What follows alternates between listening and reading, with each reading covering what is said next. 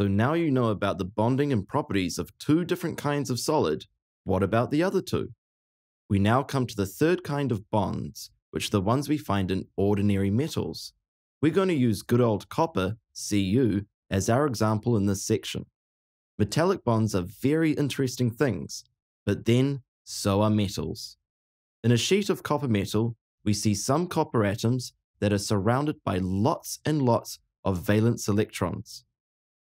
These valence electrons are called delocalized electrons, and they're called this because they're essentially free to move around the metal as they please.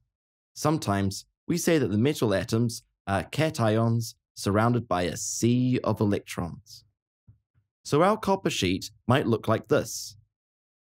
The specific definition of the metal bonds in a metal like copper is the attraction between the delocalized valence electrons and the nuclei of neighboring metal atoms.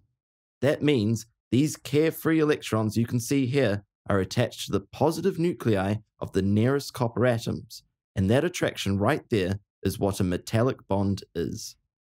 Let's take a look at the features of metals and metallic bonds. Copper has a high melting and boiling point. Have you ever seen a molten metal? If you have, it would have only been in an industrial situation, because only in special factories can we get even close to breaking these powerful metallic bonds. The melting point of copper is about 1084 degrees Celsius.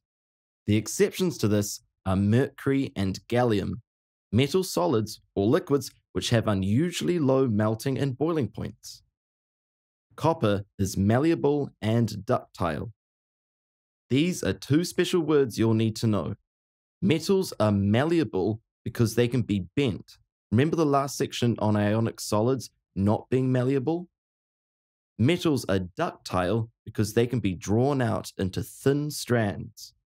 Both of these properties are because of the fact that these metallic bonds are not in any particular direction. You need to mention that. And so the copper atoms can be pushed past each other without any repulsion. Copper conducts electricity in solid and molten states.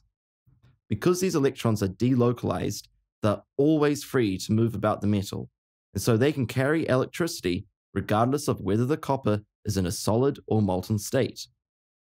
Copper is not soluble in water. Because the copper atoms in the metal have no charge, there's no attraction to the positive or the negative parts of the water molecules, and so there's no chance of a hunk of any metal dissolving in water.